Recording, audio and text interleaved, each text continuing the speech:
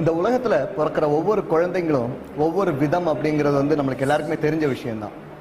அப்படின்னு இருக்கும்போது ஒவ்வொரு குழந்தைங்களும் இந்த விதமான படிப்புகள் தான் வந்து அவங்க ஏற்று படிக்கணும் அப்படிங்கறத வந்து நம்ம ஏத்துக்கிட வேண்டிய ஒரு விஷயம் அது. இப்போ பாத்தீங்கன்னா நம்மளுக்கு நிறைய கரிக்குலம் இருக்குது. மெட்ரிகுலேஷன் இருக்குது, ஸ்டேட் போர்டு இருக்குது, சிபிஎஸ்இ இருக்குது, இன்டர்நேஷனல் சிலபஸ் இருக்குது. என்னுடைய தேவை வந்து இது இல்லைன்னா என்னுடைய ஆசை இது அப்படின்னு சொல்லிட்டு என் குழந்தைய கொண்டு போய் நான் வந்து இன்டர்நேஷனல் சிலபஸ்ல போடுறதோ இல்லை சிபிஎஸ்இல போடுறதோ வந்து அது இன்னைக்கு இருக்கிற இயற்கைக்கு மாறான ஒரு விஷயமா இருக்குது. என்னன்னு பாத்தீங்கன்னா என்கிட்ட நிறைய காசு இருக்குது, இல்ல என்னுடைய ஸ்டாண்டர்ட் நான் வெளியே காட்டணும் அப்படிங்கிற மாதிரி நான் என்ன பண்றேன், சிபிஎஸ்இல கொண்டு போய் என் குழந்தைய போடுறேன். ஆனா பாவம் அந்த குழந்தையால என்ன பண்ண முடிய மாட்டேங்குது, அதுல படிக்க முடிய மாட்டேங்குது. அப்ப நம்ம என்ன பண்றோம், நிறைய டியூஷன் நம்ம வைக்கிறோம், நிறைய அதுக்காக செலவு பண்றோம், நிறைய டைம் செலவு பண்றோம். 5 மணிக்கு குழந்தைய வீட்டுல இருந்து கிளப்பி விடுறோம், சாயங்காலம் 8 மணிக்கு தான் வர்றாங்க குழந்தைங்க. இப்படின்னு பார்க்கும்போது அந்த குழந்தை வந்து சின்ன வயசுல இருந்தே அந்த ஸ்ட்ரெஸ் லெவலுக்கு வந்து ஆளாயிருது, படிக்க மாட்டேங்குது. அப்ப நம்ம என்ன பண்றோம், இது படிக்க மாட்டேங்குது அப்படிங்கிற ஒரு குற்றச்சாட்டை தான் வச்சுக்கிட்டு இருக்கோம். ஆனா ஏன் படிக்க மாட்டாங்க அப்படிங்கிற விஷயத்த நம்ம பாக்குறது இல்லை. அப்ப இந்த ஜெனட்டிக் பிரெயின் ப்ரொஃபைலிங் அப்படிங்கிற விஷயத்துல நாங்க ரொம்ப தெளிவா சொல்லிடுறோம், உங்க குழந்தை எந்த மாடல் அப்படிங்கிறது. இந்த குழந்தை சிபிஎஸ்சினா இந்த குழந்தை சிபிஎஸ்சில படிக்கணும், இந்த குழந்தை மெட்ரிகுலேஷன் இது மெட்ரிகுலேஷன்ல படிக்கணும்.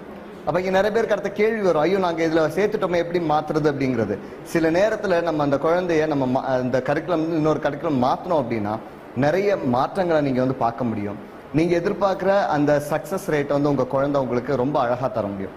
இதனால உங்களுக்கு இப்ப நிறைய கேள்விகள் நம்மளுக்குள்ள வரும், எப்படி சிபிஎஸ்சில இருந்து இன்னொரு கரிக்குலம்க்கு மாத்துறது, இல்ல மெட்ரிகுலேஷன்ல இருந்து எப்படி இன்னொரு கரிக்குலம்க்கு மாத்துறது அப்படிங்கிற கேள்விகள் நம்மளுக்கு நிறைய வரும். இதுல இருந்து மாத்தினா குழந்தைங்க படிக்க மாட்டாங்களா, இல்ல இந்த ஸ்டாண்டர்ட்ல தான் அப்படி கிடையாது. இந்த குழந்தை ஒருவேளை நீங்க அதுக்கு ஏத்த மாதிரியான அந்த கரிக்குலம்ல நீங்க போடுறீங்க அப்படின்னா டெஃபினட்டா அந்த குழந்தை அங்க நல்லா படிக்கும். இதுதான் வந்து இதோடைய கான்செப்டே. அப்போ நம்ம இந்த குழந்தையோட பிரெயினோட அடாப்டபிலிட்டி என்ன, அதோட கெப்பாபிலிட்டி என்ன அப்படிங்கறத நம்ம தெரிஞ்சுக்கிட்டோம் அப்படின்னா அதற்கு தகுந்த மாதிரியான கரிக்குலம்ல இந்த குழந்தைங்களை நம்ம படிக்க வைக்கிறோம் அப்படின்னா சிறப்பா படிக்கும். இது வந்து 100% நம்ம வந்து இது வந்து இங்க கண்கூட நம்ம நிறைய இடத்துல பார்க்க முடியுது. எத்தனையோ குழந்தைங்களுக்கு, ஆயிரக்கணக்கான குழந்தைகளுக்கு நாங்க இந்த ஜெனட்டிக் பிரெயின் ப்ரொஃபைலிங் எடுத்து அவங்களுக்கு இந்த விஷயத்த சொல்லி அவங்க இப்ப என்ன பண்றாங்க, அந்த மாற்றத்தை பார்த்து ரொம்ப சந்தோஷமா இருக்கிறாங்க, ஈஸியா படிக்கிறாங்க. இது ஒரு விஷயம்.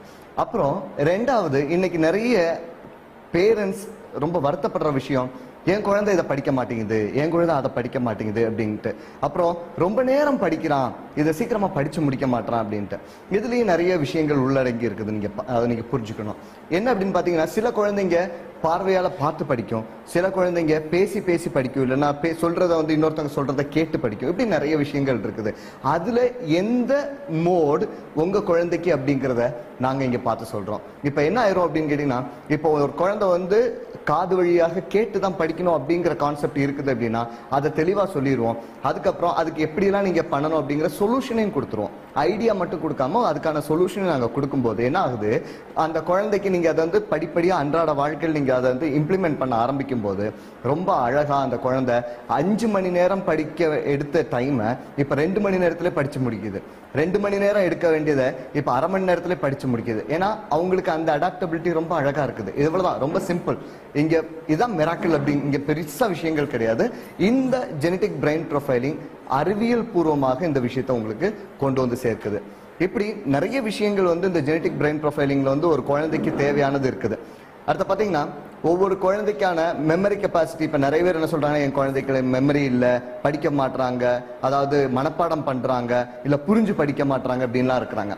இது ஒவ்வொரு குழந்தையுடைய மூளையுடைய அந்த கெப்பாபிலிட்டியை பொறுத்து தான் இந்த விஷயம் அமைஞ்சிருக்குது. அப்ப இதுவும் நாங்க எப்படிங்கறத உங்களுக்கு பார்த்து சொல்றோம். ஓகே, இந்த குழந்தை மெமரைஸ் தான் பண்ணணும் அப்படின்னா அதுக்கான டெக்னிக்ஸ் சொல்லி தரோம். அப்ப அதுக்கு எப்படி பண்ணலாம், பிளண்டா எப்படி மெமரைஸ் பண்ணாம அதை எப்படி புரிய வைக்கணும், இல்ல புரிஞ்சுக்கணும் அப்படிங்கிற விஷயத்த சொல்லி தரோம். அடுத்தது, சில குழந்தைங்களால எவ்வளவுதான் மெமரைஸ் பண்ணாலும் கரெக்டா போய் பேப்பர்ல போய் உட்காரும்போது என்ன ஆயிருது, திக்கிடுறாங்க, அவங்களால எழுத முடிய மாட்டேங்குது. அப்ப அந்த குழந்தை புரிஞ்சு படிக்க வேண்டிய குழந்தை இப்படிங்கிறத சொல்லிடுறோம். ஆனா இன்னைக்கு நார்மலா இருக்க சிஸ்டம் எப்படி இருக்கு அப்படின்னு பாத்தீங்கன்னா, எல்லாமே வந்து சில நேரம் வந்து மனப்பாடம் பண்ண வேண்டிய ஒரு காலகட்டத்தில் இருக்காங்க. அப்படி இருக்கும்போது உங்களால ஒழுங்கா எக்ஸிக்யூட் பண்ண முடிய மாட்டேங்குது, மார்க் வாங்க முடிய மாட்டேங்குது. இதுதான் வந்து இன்றைய காலகட்டம். இப்படிதான் இன்னைக்கு சிஸ்டம் வந்து எஜுகேஷன் சிஸ்டத்துல வந்து ஓடிக்கிட்டு இருக்காங்க. ஆனா இதை எல்லாத்தையும் மாத்தி அமைச்சு ஒரு பேரண்ட்ஸ்க்கு ஸ்ட்ரெஸ்ஸே இல்லாம என் குழந்தைய படிக்க வைக்கிறது அப்படின்னு நீங்க நினைக்கிறீங்க, இல்ல அந்த மாதிரியான ஒரு டூல் எங்களுக்கு வேணும் அப்படின்னு நீங்க நினைக்கிறீங்க அப்படின்னா ஜெனட்டிக் பிரெயின் ப்ரொஃபைலிங் இது ஒண்ணுதான் உங்களுக்கு அவ்வளோ அழகா ஒவ்வொரு விஷயத்தையும் துல்லியமா தர முடியும் அப்படிங்கிறத இங்க ஆணித்தரமா நான் சொல்லிக்க விரும்புறேன். ரொம்ப அருமையான விஷயம் இது. திருப்பியும் சொல்றேன், தெரிஞ்சுக்கோங்க. இந்த பெயர் ஜெனடிக் பிரெயின்